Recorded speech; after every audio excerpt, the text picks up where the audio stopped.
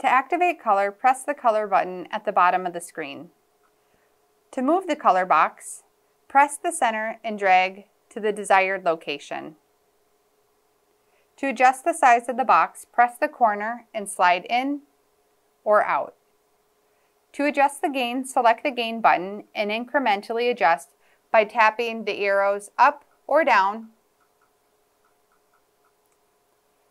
You can also slide your finger up and down.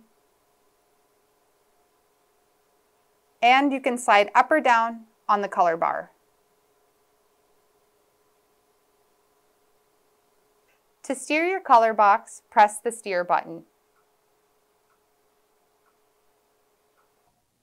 While in color, tap split to activate the split screen feature. Activate the right or left side of the screen by tapping the right or left side of the image. The activated side will be depicted by a blue box or blue lines at the top and bottom of the screen, depending on the probe. Tap freeze and then store to save a side-by-side image.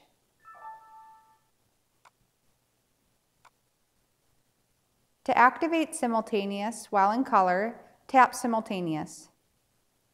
Both the right and left sides of the image are live, one side in B mode and the other side in color. Tap store to save side-by-side videos. Tap freeze and then store to save a side-by-side image. To adjust the scale, press the scale button. You can incrementally adjust it by pressing the up or down arrow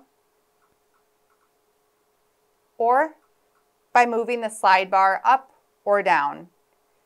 You may want to decrease the scale for lower flow and increase for faster flow.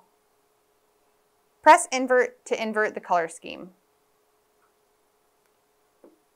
To activate PDI, select the PDI button.